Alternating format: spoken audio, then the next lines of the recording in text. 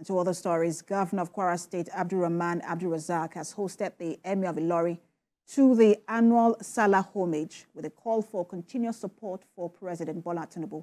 Senior reporter Ibrahim Alege has details. Salah homage, otherwise known as barricade, is the usual practice in northern Nigeria, where the governor hosts the emir as part of activities marking the Eid celebration. Here in Ilorin, Governor Abdulrahman Abdulrasaq placed host to the emir of Ilorin and the chairman, Kwara State Council of Chiefs, Dr. Ibrahim Sulugambari. Accompanied by a retinue of title holders and community leaders, the emir commended the governor for his huge investments in human and infrastructural development of the state. On his part, Governor Abdulrasaq appeals for more patience and support for the reforms of the Tinubu administration, saying brighter days lie ahead. We acknowledge that the reforms have affected the purchasing power of the people.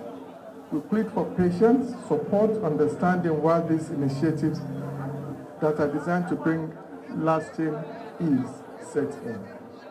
As Allah says, ease is certain to follow a period of difficulties.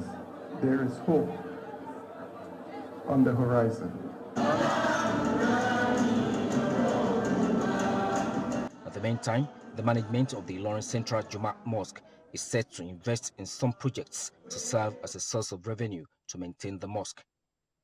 At the annual meeting of the Board of Trustees and stakeholders in Ilorin, the management promises to embark on the construction of commercial hubs, hostels, Islamic schools, mega gas stations, and a Muslim community hall.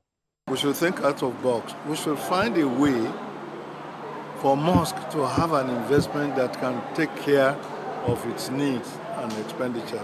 That is why we want to embark on one of the projects listed. It's a very good idea being brought up by the committee, and we appreciate this, and we have the feelings and the commitment to be part of this laudable and rewardable project. Millions of naira is spent every month to maintain the mosque.